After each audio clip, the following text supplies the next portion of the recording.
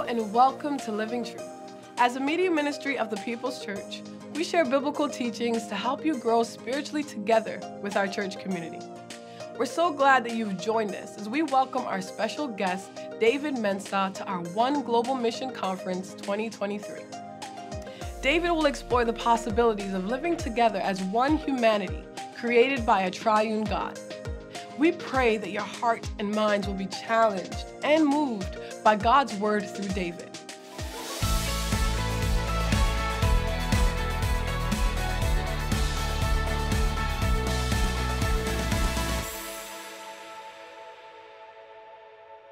Our text today is Mark chapter 8, verses 22 to 25. Mark chapter 8, verses 22 to 25. They came to Bethesda, and some people brought a blind man and begged Jesus to touch him. He took the blind man by the hand and led him outside the village. When he had spit on the man's eyes and put his hands on him, Jesus asked, "Do you see anything?" He looked up and said, "I see people. They look like trees walking around." Once more, Jesus put his hands on the man's eyes. Then his eyes were opened, his sight was restored, and he saw everything clearly. Amen. You guys, your amen is you're not sure whether you want to say amen or not.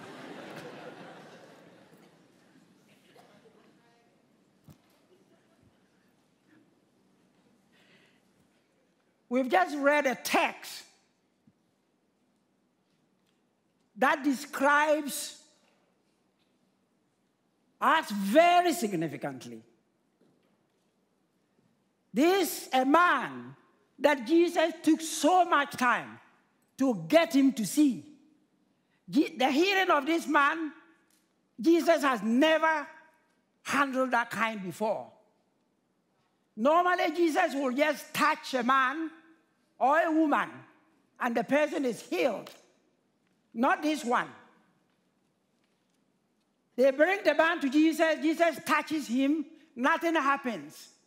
Jesus holds his hand. Jesus by himself. He held the man's hand and walked him outside the village. Something very strange. After the village, Jesus spat into his eyes. Still, he didn't see. Wow. Then Jesus, scriptures, as I read, Jesus put two hands on this man's shoulders again. And then asked him, "Do you see now?" And the man surprised Jesus, I believe, and everybody who is there, that yes, I see. But I see people like trees walking about.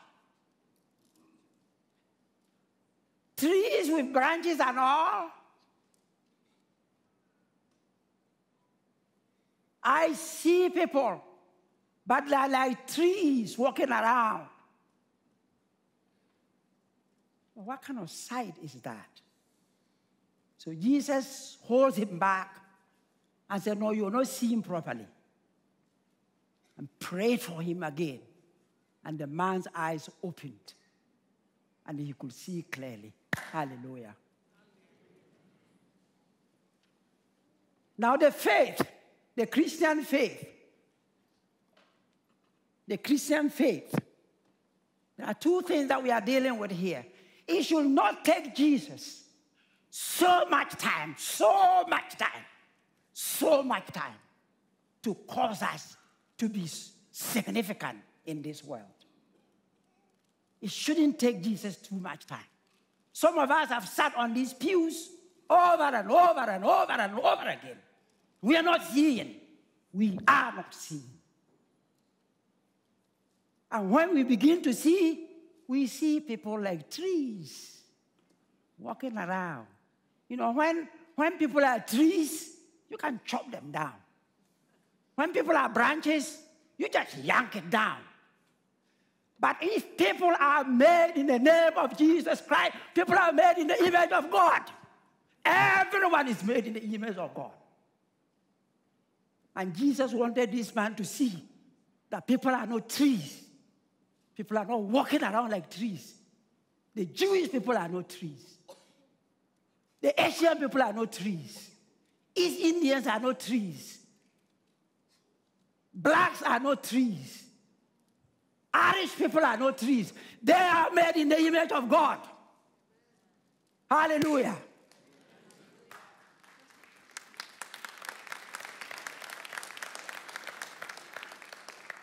If you're going to clap, you clap. If you won't clap, you don't clap. People are made in the image of God. And before the assignment that has been given me today is to talk about racism. Racism is a lot tougher. I'm bringing this home because, you know, we should be the people to handle some of these serious problems that we are facing with today. And Jesus did the work for us. God did the work for us. You know why? Because God said to us in Matthew chapter 5, verse 13, God clearly said to you and me that we are the salt of the earth. We are not being made the salt of the earth. God is not making you and I the salt of the earth. He said we have been made already. We have been made the salt of the earth. So that anywhere we go, we make the place palatable. We make the place livable. We've been made. We are the salt of the earth.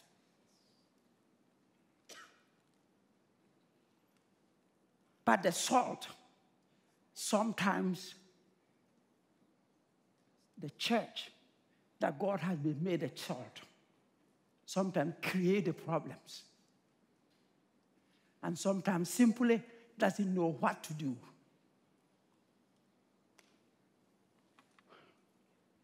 When you visit Ghana, there's a castle. They call it Elmina Castle. Underneath it is where the boats come. Who has been to Ghana before? Let me see your hand. Just be bold. 1, 2, 3. They don't know. Everybody is scared to answer my question. But when you go, thank you. When you go to Ghana, or those who haven't been there, when you go to Elmina Castle. When you go to Elmina Castle, you will see that the castle is built in such a way that boats come under the castle. Boats come just beneath a church.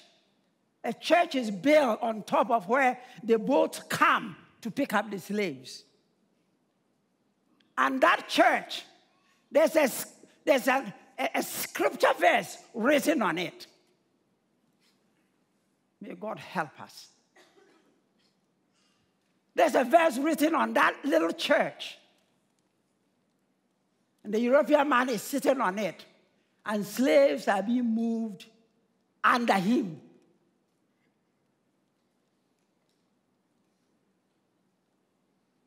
You look at it, it tears your heart apart. That the church can do that.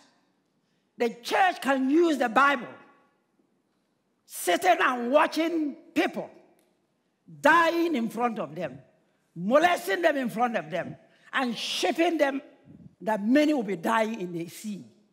They've been torn, first of all, from their people.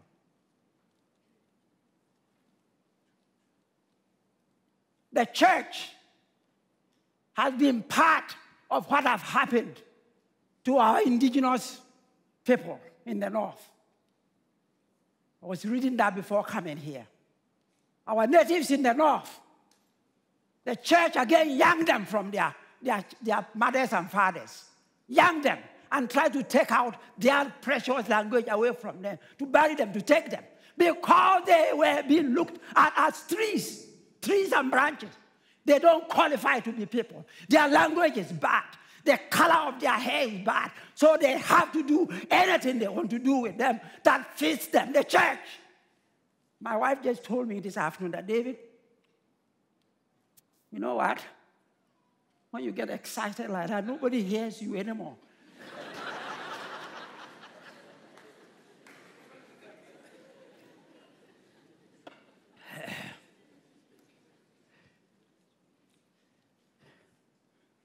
So we take these native kids, yank them up, malfeed them, and they die, and their bodies shallow, because they are not just complete human beings, they are trees. And the Lord tells that man, you can never tell people that I created that they look like trees walking about. Nobody walks about like a tree. Your natives, they hold the blood that God made, and Jesus died for them. But the church always lags behind. Our saltiness is not seen.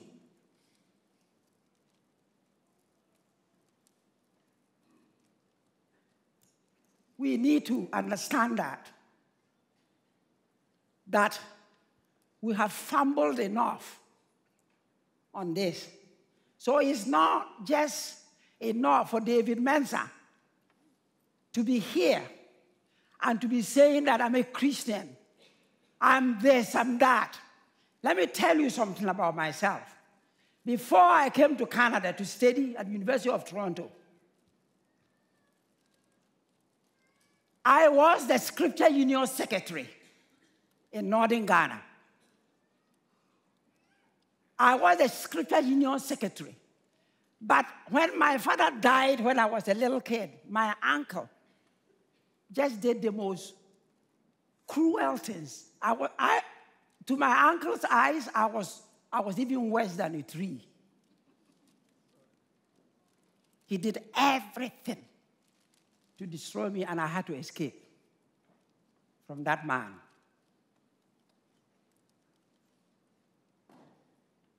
I was sitting at the library of the university. Listen to this. I was the Scripture Union Secretary. Really solid Christian, thought to myself. But I sat in the library one day and grief overwhelmed me. That how can my father's brother do that for me? And in that library, I actually asked God, I said, God, if you really are alive, the way I think you are alive, kill that man.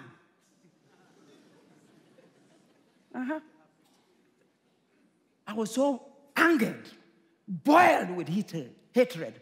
And I said, God, kill him. So I know some kind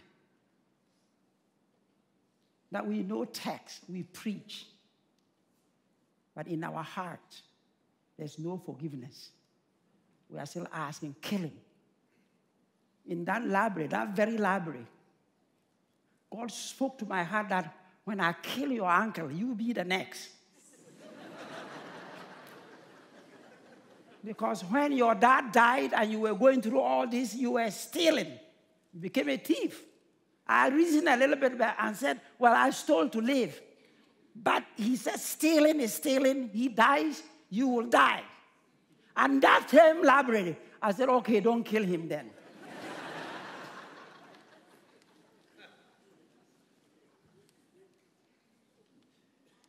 We need to forgive everybody. That's one of the medicines to the believers, to forgive so that we can move forward. Whoever has hurt you, forgive, and you move forward. You know the church?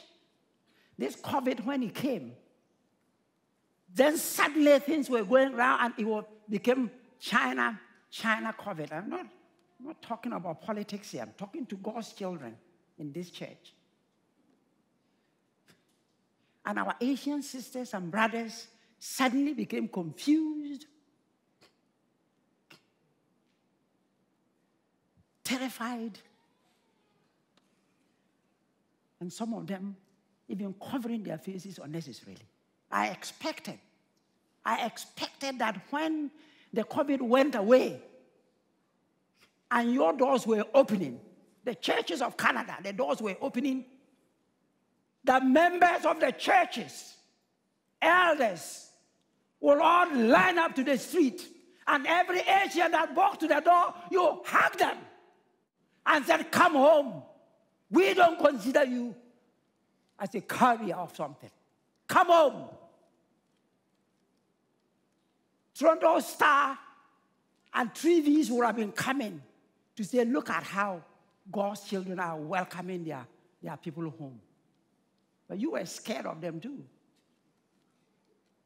You were probably scared. Some of our Jewish brothers, our Jewish sisters, can't walk. The racism, the dimension it has taken is alarming. But remember, you are the salt of the earth. You are the salt of the earth. God has given us this saltiness to be able to deal with things that are going on.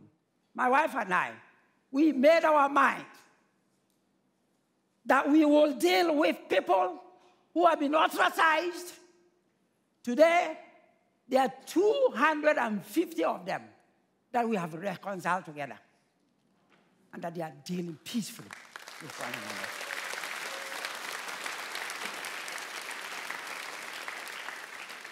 We have not considered them as trees walking around. They are people that are walking around. We can do that in Christ's name because He salted us. Wherever we go, when there's tension, we bring ease. God calls us to do that. When we surrender, like you are doing here, the Lord provides avenues. The thing we don't want to do is to go about like what we are seeing today. I told you I know the time is running. But quite often, the church will rather follow the world and go by the principles of the world. We don't seem to be able to find a consistent way to lead, like going into a war zone when the world has failed, to say this is what Christ presents. And you see people opening their eyes that Christ presents this. We need to provide avenues. We need to lead.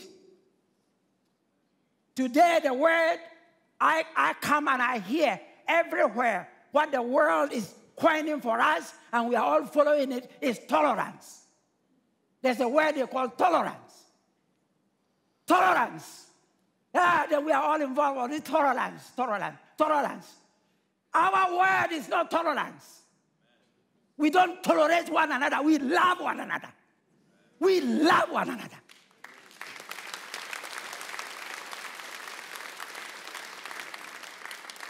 Jesus, when He was put on the cross and the nails were being put on His hands, that triggered divine anger. God was hurt that His Son was being dealt with like this. It triggered vengeance. And Jesus quickly, on your behalf and on my behalf, cried quickly and said, Daddy, forgive them. Forgive David. Forgive Brett. Forgive Brenda. Forgive them. They don't know what we are doing. That's not tolerance. That's love. He loved us while He was being nailed. That's what you need to do. Don't follow the word tolerance. You look for somebody that somebody is neglected and you go for the person. Like I told you about your wives and husbands. We are not just simply to tolerate. We have to lead. We are the pathfinders. We are pathfinders. We create avenues for the world to follow. We don't follow what the world is bankrupt of, the real truth. You have it because you are the salt. We raise the bar for the world. They don't raise bars for us. Amen? We raise the bar for the world.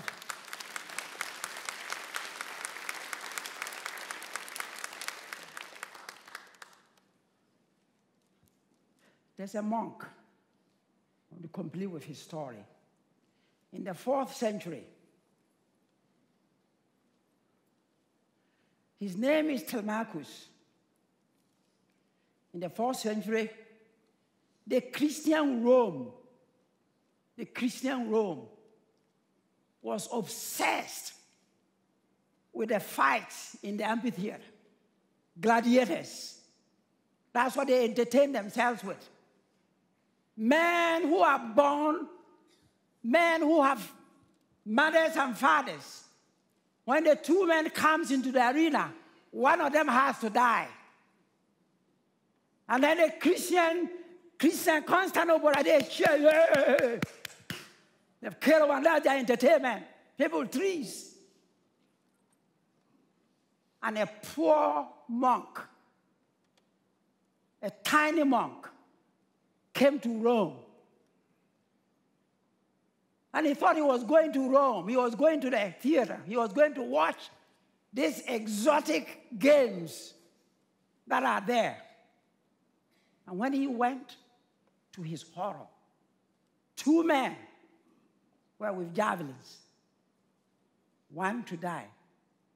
And the monk, he went to them, the 2 of them, and said, in the name of Christ, please stop. In the name of Christ, please stop. And they won't listen.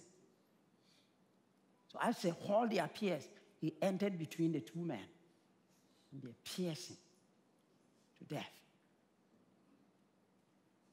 As his blood and other things were oozing down, somebody from the top of the arena, the very top, walked down, all the way down, couldn't handle it, walked out.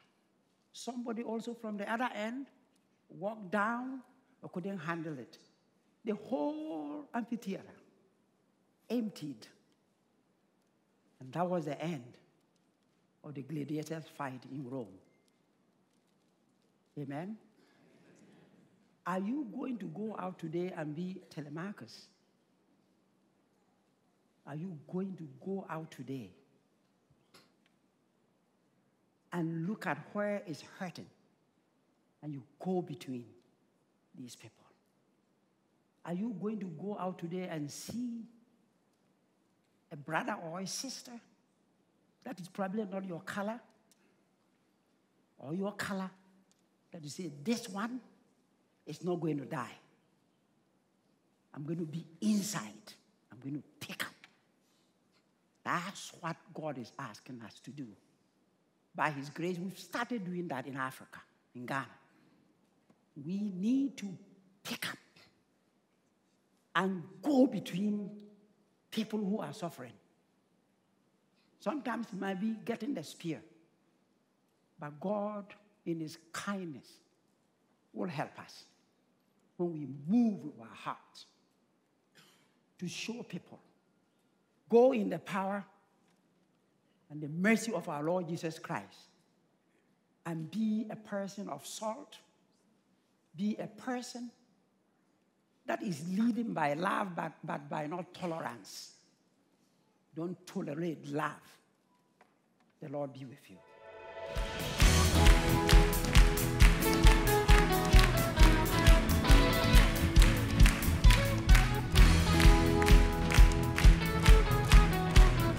Sing it with me. Sing Yahweh, Yahweh. Holy is your name. I don't want to take it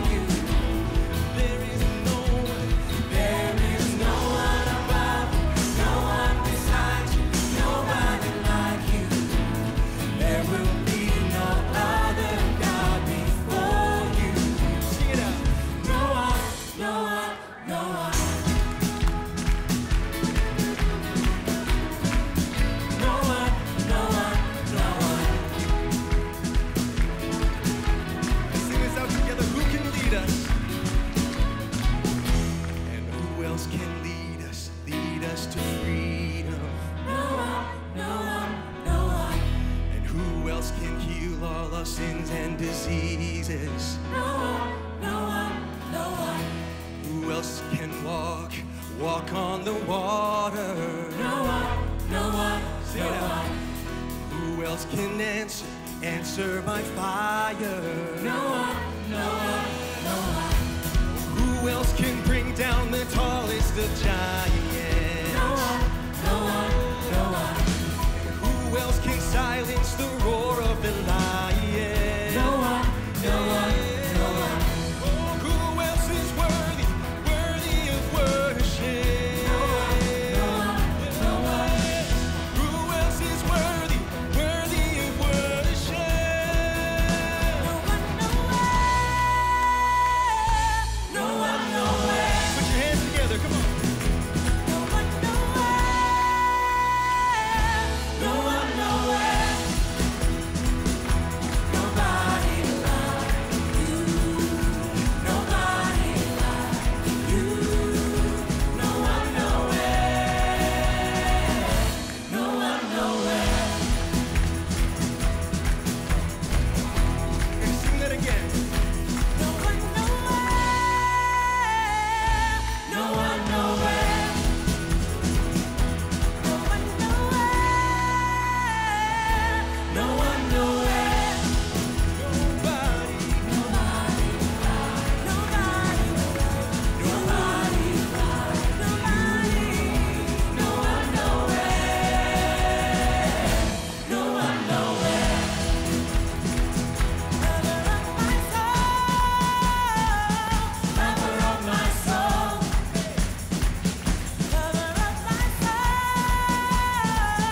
Lover of my soul. Sing nobody. Nobody like. Nobody like. Nobody like. No, no, nobody. No one, nowhere. No one, nowhere. Thank you so much for joining us today. We hope that you will leave here today with a deeper desire to see Jesus through the Word this week. You can visit livingtruth.ca for resources like our daily devotionals and past sermons. We look forward to growing more together next Sunday.